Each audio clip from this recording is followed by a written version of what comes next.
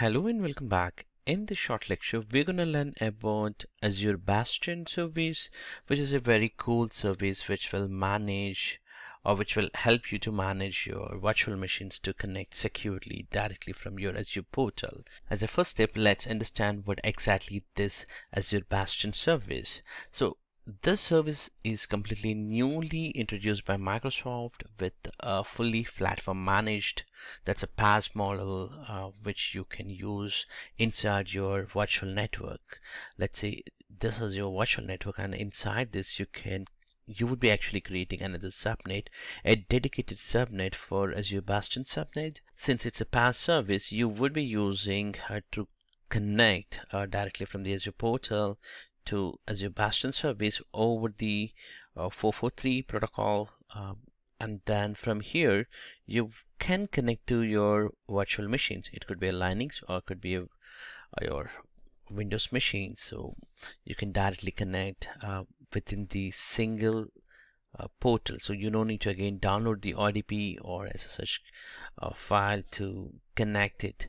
So it makes easy seamless integration directly to the Azure portal, since it's a platform as a service model, and this only requires the HTML5 version of any of the browser. That's only requirement, and this can be eliminated. If you see here, you don't need to have a public IP if you want to communicate directly, and it will completely makes your life easy when it comes to managing RDP protocol to be enabled and disabled when you don't need.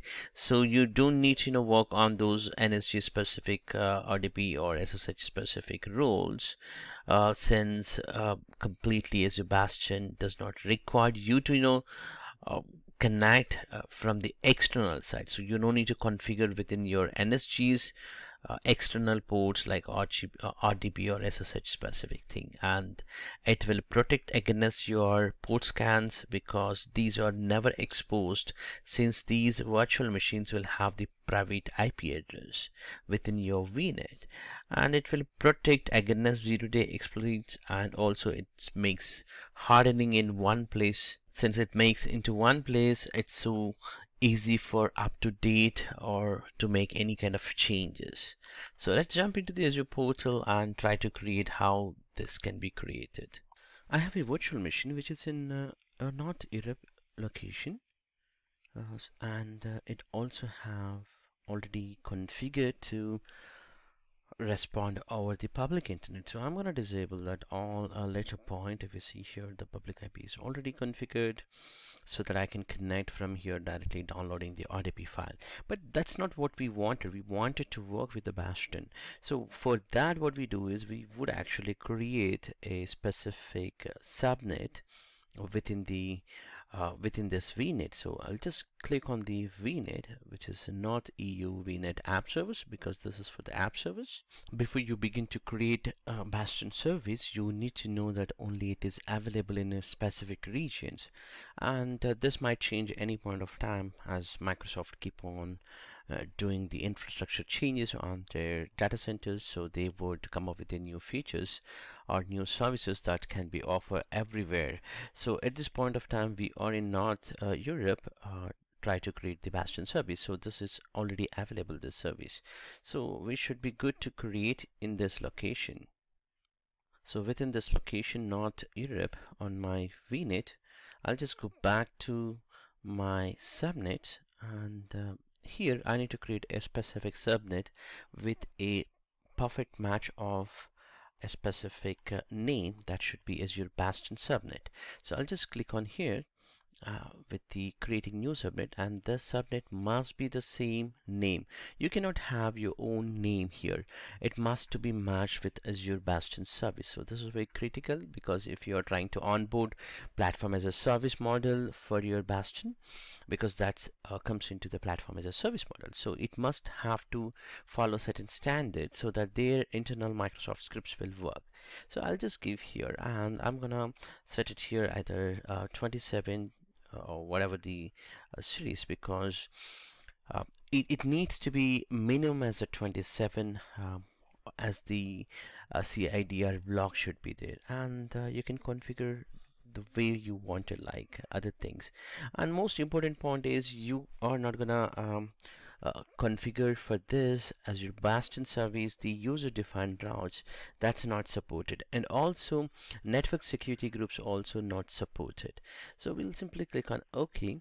So that would create a subnet. So what we have done is either you create a new VNet. That VNet should have this specific to the Azure Bastion subnet, or if you have already a virtual machine that has a VNet already connected, you can introduce this Bastion service as we talked in the PowerPoint slides. All you have to do is you have to come here and create a new subnet called Azure Bastion subnet, and that must be minimum as a 27 subnet ID. And then you just go back to services. From here you can even search from the create a new service. Here you can just search for the Azure Bastion that would provision. Here you see, here you have the service. Just click on that and click on create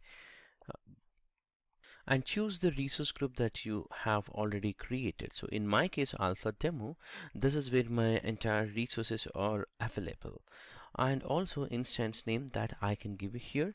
Like I can say that maybe Azure Bastion for my web apps, this is app service, so app service VNet specific.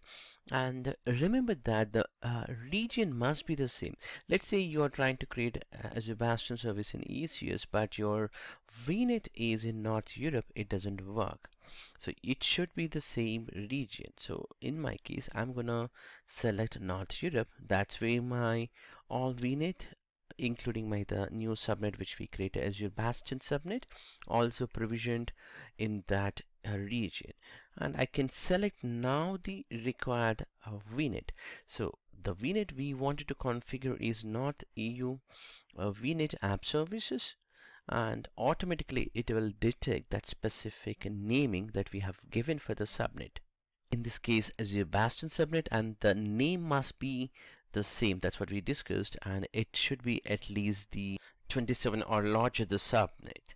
And this subnet is, this is where it's gonna provision this Bastion service. So the Bastion service will be provisioned within this subnet, and from there that's if I just go back to the next slide here, so this is where it's going to provision that specific subnet, and we created this specific subnet, and this is where we are introducing a new platform as a service model for Azure Bastion, and this will enable the communication for other VMs or other subnets that are part of this virtual network. So this is boundary is at the virtual network layer, and you can have multiple subnets. So multiple subnets can be configured to talk with Azure Bastion service.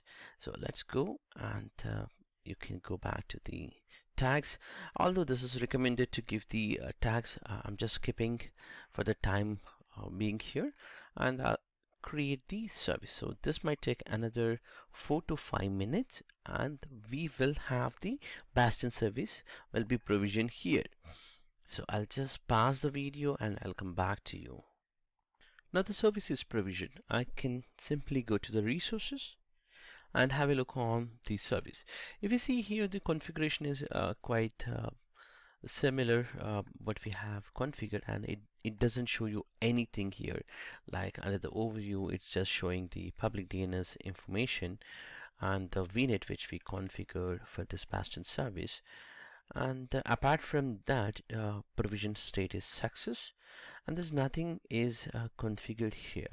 So all we can do is now we should be able to go to the virtual machine which is in this North Europe region, and within this subnet, so whatever the machines are within this subnet can connect by using Azure Bastion app Bastion service specific, and the name what we have given for the Bastion is Azure Bastion app servers for the VNet. So I'll just go to home and click on my web app which is in North Europe for the VM01. So instead of connect this time, what we do is we will click on Bastion, and make sure that you are going to prompt it here with a pop-up also. So we might have to clear out that pop-up, and I'll just enter my username and password. So what would happen is the entire RDP protocol, instead of it will go and come back here, it would actually connect with the HTTPS port. And you see here you got already a pop-up blocker preventing. So for the first time, if you can allow as always, that would make us easy for later point. So click on that. This time it uses the a public DNS which was configured here for the Bastion, and with that it will redirect automatically, and I'm able to connect to the virtual machine, you see here. And here the clipboard also you can configure here. So the virtual machine is connected here. Let's say I want to go to the machine and type hostname and ipconfig. So it works. And in fact I didn't remove the public IP for the machine, so we can take it out now, that public IP for this machine. Let's say I do not want public IP now, because definitely this machine is now fully provisioned with the Azure Bastion service, so no need of having a public IP. However, you can configure even the RDP specific protocols to protect that machine from the Azure Bastion also. So you can allow by configuring your NSGs, and also on that machine you can also configure the RDP to be allowed, otherwise it doesn't work.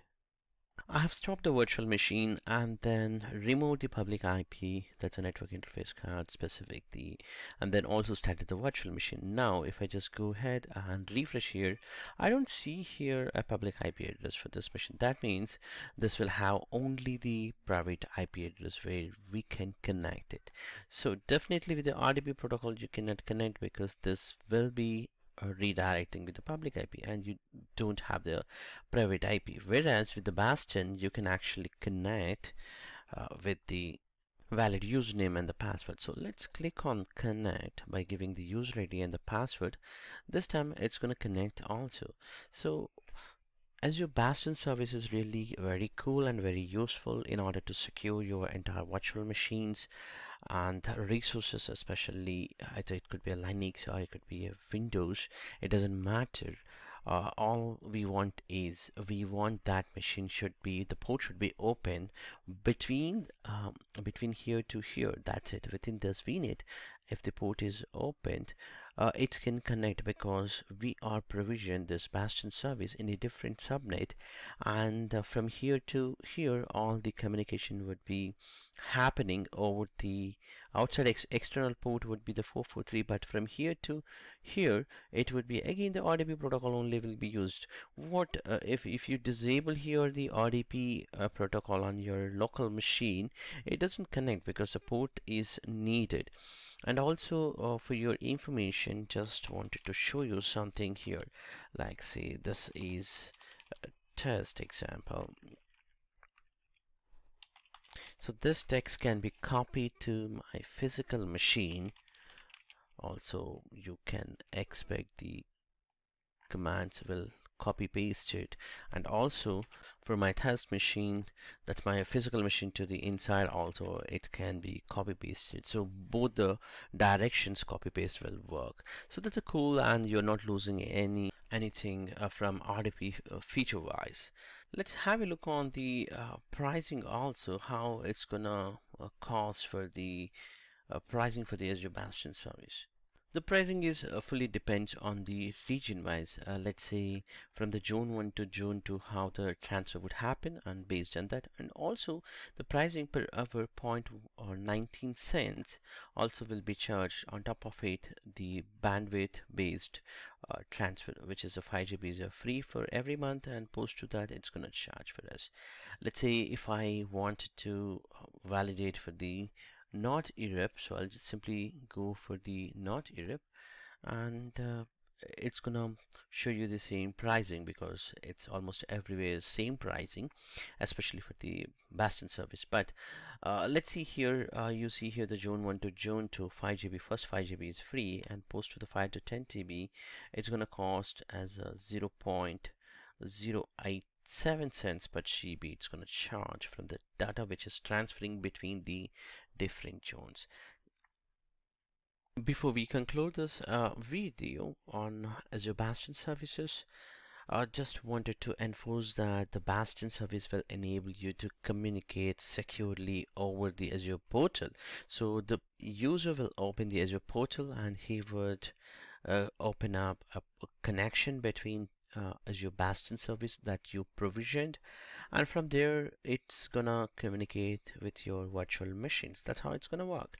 And this is so secure, and the only disadvantage or advantage side would be both the sides. I can, you can say advantage or disadvantage, both the sides, but the user has to go from the Azure portal, so you cannot just open up RDP protocol from anywhere. So in other way, that's going to be secure your network and secure your resources.